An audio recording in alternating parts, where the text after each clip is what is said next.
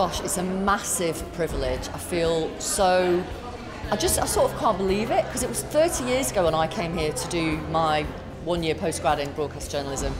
And so to be back here now, decades later, because I've been invited to receive this Honorary Fellowship, I'm really kind of humbled by it. I'm also really tired, so I feel really emotional. So I'm really, really grateful. First of all, I'm going to say congratulations. You've worked so hard to get to this point. This is just the beginning. Just go out there and fly and have the best time you can have. That doesn't mean not working hard, trying really hard. All those things are really important, but honestly, life is short, so you've really got to grab every second